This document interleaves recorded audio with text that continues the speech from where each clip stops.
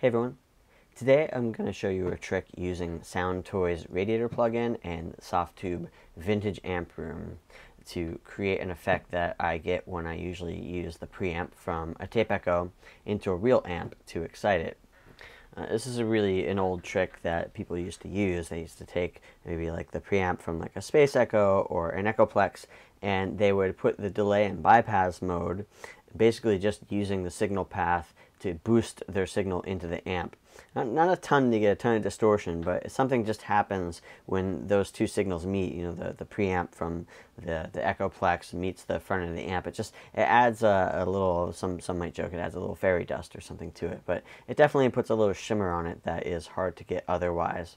This, of course, is really hard to do in digital because when we're using amp simulators, like I'm using the amp room here, you can't really push your signal harder going into the converters or you get digital clipping. I've found that using the Radiator plugin, which is an emulation of a line mixer, it gets me a very similar effect as, say, using the preamp from like an Echoplex. I'm going to play a line here using this Rickenbacker 360, and we're going to experiment with some of the settings, and you can hear what it's doing and how it's changing the signal.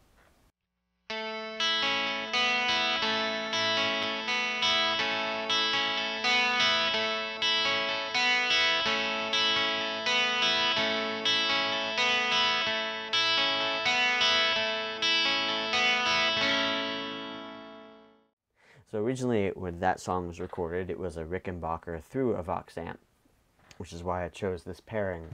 Let's listen to it. I'm going to turn Radiator off, and we're going to listen to it just running through the Vox amp emulation, which the settings, I guess I played with a little bit, but not too much. Here it is.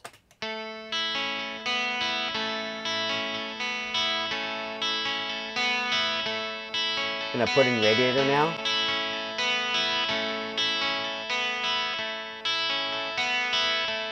Turn it off. Let's listen to that one more time. With off. With it on. Off.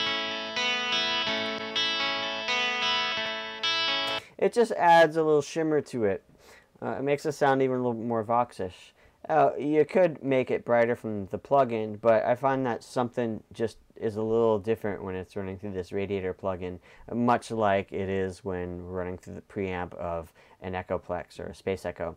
And like it's not the same if you use a booster to hit your amp harder. There's just something about that signal path in those tape units. I think it has to do with it being a preamp. So here's what I have on the Radiator plugin. I made sure that it was on the clean mode, not the noisy, because I didn't want it to impair any more noise than the guitar already has in it.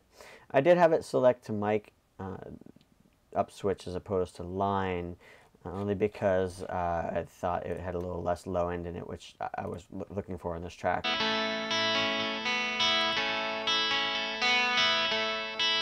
And that sounds a little more beatly to me because that stuff doesn't have a lot of low end in it. It's really punchy. Everything else I pretty much left the same except for knocking the treble back a little bit just to kind of tame some of the harshness, which I find DI signals, even with amp sims, are a little bit, even though the amp room is pretty gentle when it comes to the high end. And I pushed the output just ever so slightly. If you weren't using a Rickenbacker and going for that sound, one thing you could do is you could really use the output of the Radiator to push the front end of the Vintage Amp Room or the Metal Amp Room, whatever you're using, just to kind of get that sound happening. So if I was using like a Stratocaster and I wanted to kind of get a little bit more of that U2 vibe, I would maybe use the Radiator into a delay plugin, and then or a delay plugin into the Radiator into the amp sim, and really push the output of the amp sim really hard to kind of get that thing happening. There's just subtle things like this you can do when you're recording your tracks, particularly when it's all digital, that you can do just to enhance them in a subtle way.